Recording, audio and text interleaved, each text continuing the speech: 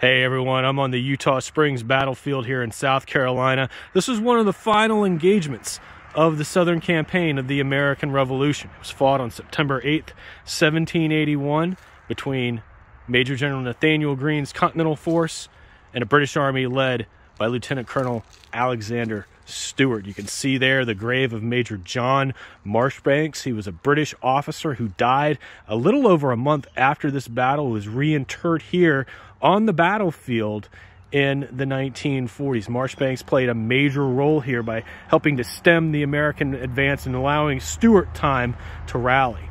Ultimately, both sides would disengage, break off the fighting at the end of the day, and interestingly enough, both Greene and Stewart in their reports would claim victory here at Eutaw Springs.